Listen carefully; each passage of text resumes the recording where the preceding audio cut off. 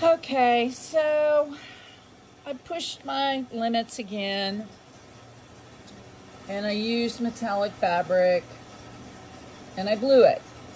Now, I always like to show my mistakes to help prevent y'all from doing what I just did. And I know better. I mean, I've made this mistake before, but pushed it, and of course, you know, what is the definition of insanity?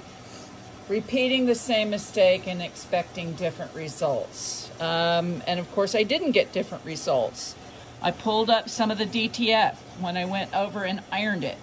This is on that metallic fabric, same stuff I had the issue with the other day. But hey, it was a Christmas design. I just had to use this fabric again.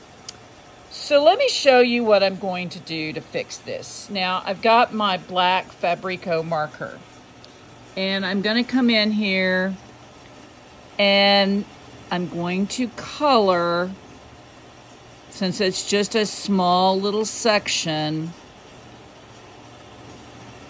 and try to mimic the line that was there. Okay, that doesn't look too bad. But you can still see it's kind of bumpy now. It's not perfect like the rest of these are. I ended up having to do it here too. You can see where I fixed it right there. What can I say? I just am a glutton for punishment. So just learn not to be a glutton for punishment like me.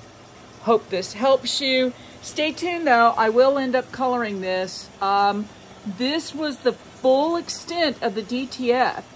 So it's about 30 inches by 22 inches.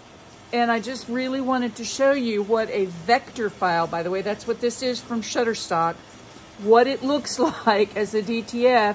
I'm just sorry that once again I tried to push my luck. But again, live and learn. Stay tuned for more.